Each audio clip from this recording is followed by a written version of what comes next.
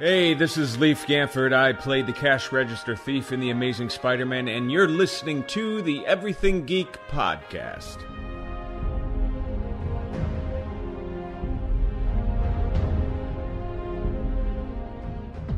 Hey, this is Rich McDonald, and I play Commander David Mason on Call of Duty Black Ops 2. And you're listening to Everything Geek podcast.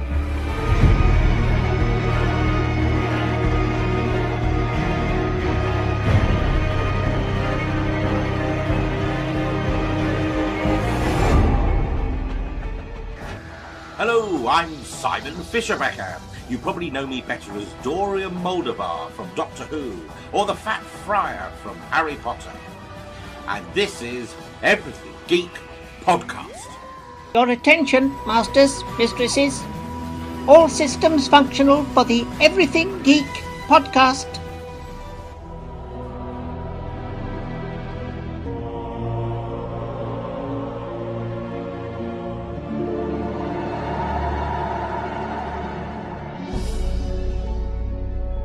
Hey, it's James Arnold Taylor, the voice of Obi-Wan Kenobi and Master Plo Koon in Star Wars The Clone Wars, and you're listening to Everything Geek, the podcast.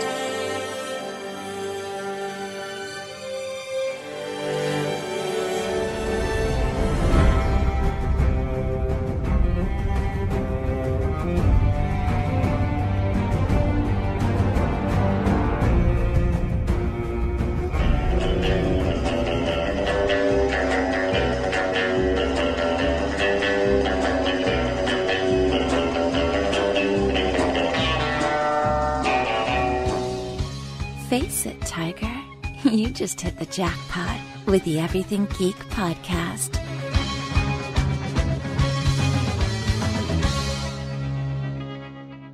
Hello everyone, you're listening to the Everything Geek podcast. I'm your host Ruari, and joining me are co-hosts Lawron and Al. Hey everyone.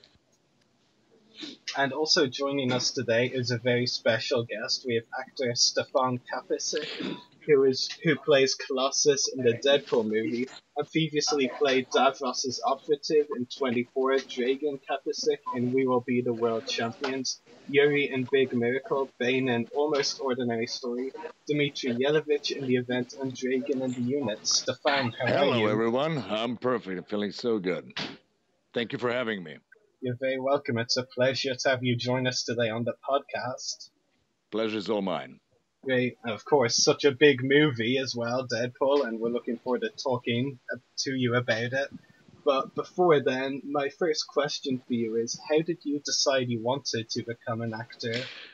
Well, my mother was an actress, but, when I was born, she decided, to quit as an actress and to, just turn to her family. So I'm really grateful for that, so I just continued her path, and thank God I did that because everything is going on so perfectly for me, and she's so proud.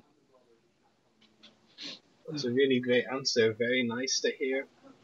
So, moving on to my next question, how were you originally cast as Colossus in the Deadpool movie? Well, that was like a normal procedure in the beginning because that was like just a hush-hush movie, and I got the sides. I didn't know what's going on, I didn't know what I'm going for.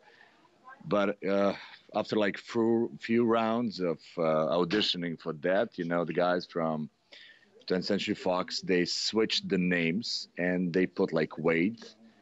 So I had, I'm a comic book geek, so when I heard like Wade, I knew that's Wade Wilson. So, and the other, and I was going for some Russian superhero, so I knew that can be only Colossus. So that helped me a lot because, then I like switched my audition, and I was like trying to get as close as I can to, the Colossus character.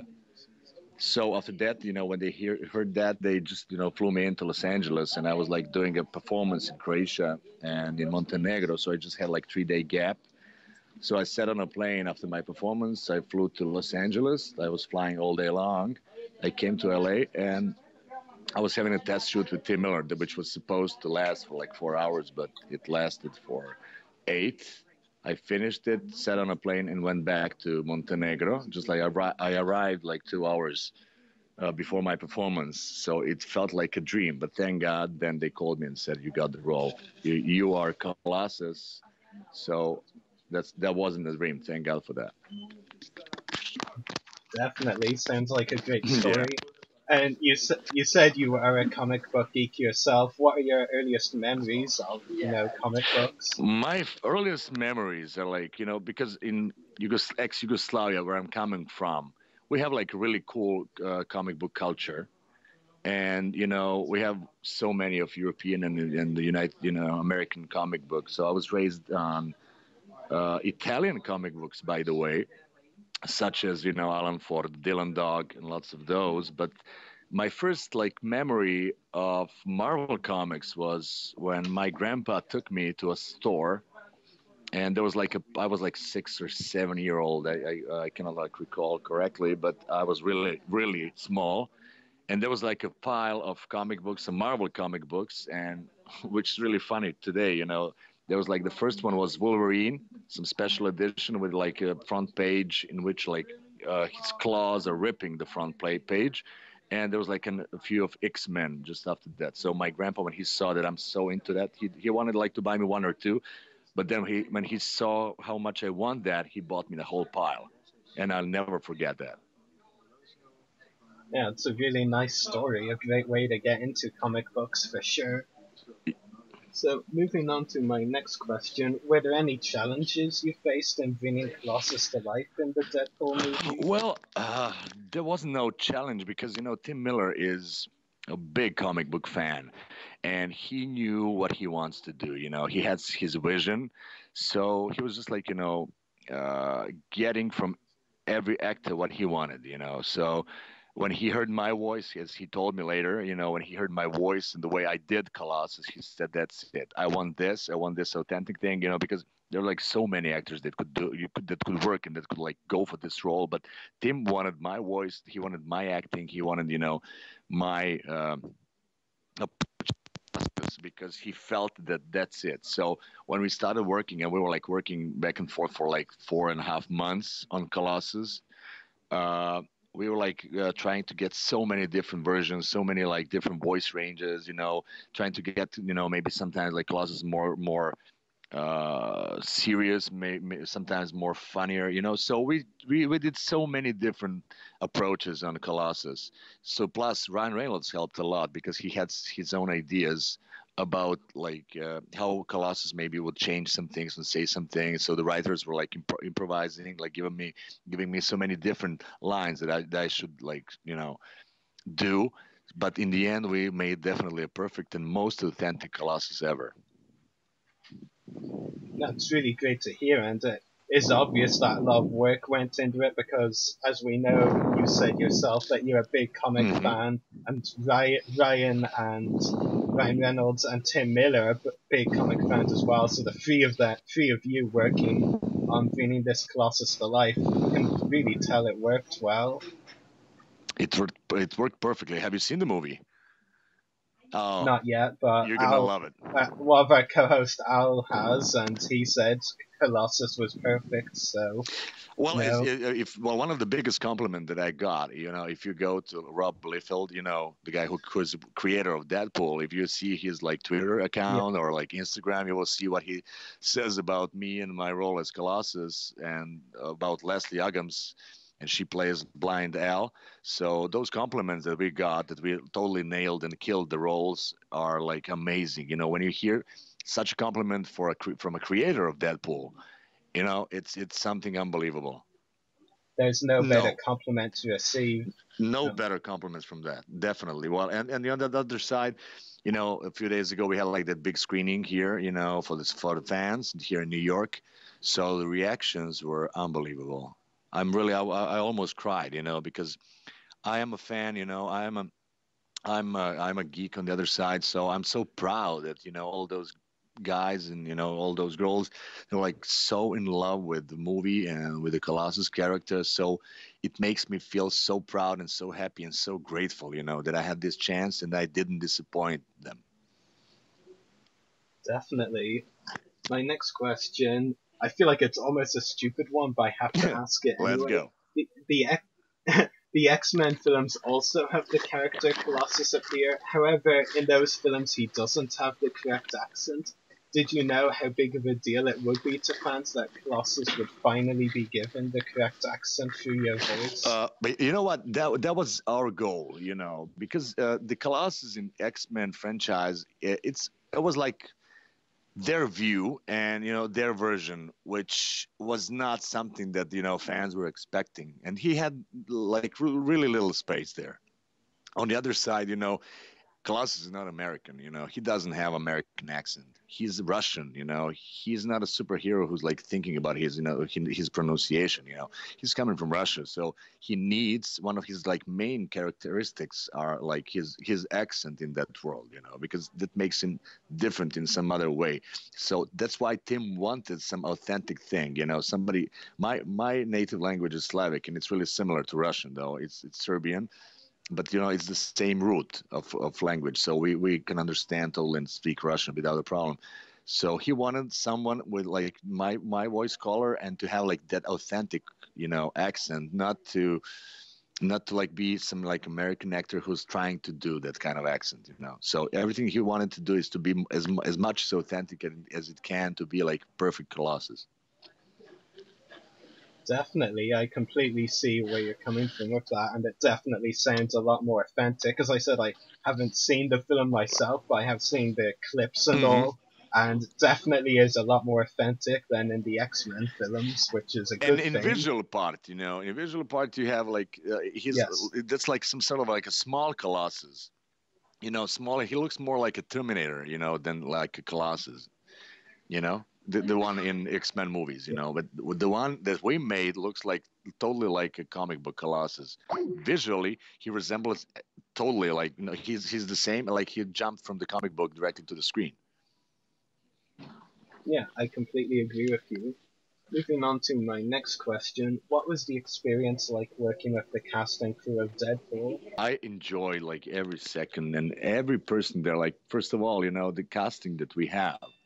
The cast members like are each of them are such an every actor is perfect actor. Especially Ed Screen is amazing. Brianna Hildebrand is a newcomer, which she's going to be a huge movie star. Ryan is Ryan Reynolds, everybody knows that. Miranda Baquero, everybody. Leslie Uggams, you don't know who to like, who's better than whom. So being a part of that team, especially with Tim Miller as the director, is like the dream team, definitely. That's great to hear. My final question for you is, aside from Deadpool, are there any other upcoming acting roles or other projects you are working on that you would like to talk about? The thing is, Deadpool is opening so many great doors for me right now. And unfortunately, well, there are so many of those NDA things, until studios say it's official and you can talk about it. I just can't, and I would love to. But as a matter of fact, Deadpool is opening so many beautiful things for me, and thank God for Deadpool. And I hope we're going to like talk soon about something new. Yeah, well, that's great to hear, and hopefully we will find out about some of the opportunities Deadpool has given you soon.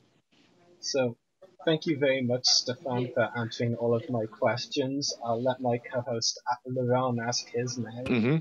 Thank you so much for having me.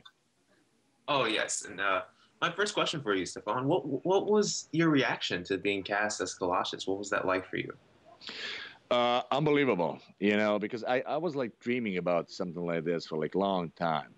And just the chance to, fly to Los Angeles and have like a test shoot for like opportunity like that was enough for me, I was like so satisfied only with that. But then when they called me and they said, you got the role, you are Colossus, trust me, I cannot like verbalize the feeling, the thing I felt. It just made me the happiest man in the world. I can imagine. Yeah, unbelievable, definitely. I just cannot like explain how good it feels. And if given the opportunity, would you reprise your role as Colossus for other films? Always, everywhere. I'm totally. I still cannot believe that this is happening to me. So, Deadpool brought this to me, Tim Miller, Ryan. First of all, it's Colossus. So, I think we just started, showing Colossus and bringing him back, and people are loving him. So, I think that, Fox will, continue giving Colossus the chance. That's awesome. And what other actors and actresses would you love to work with in the future of your career, and why?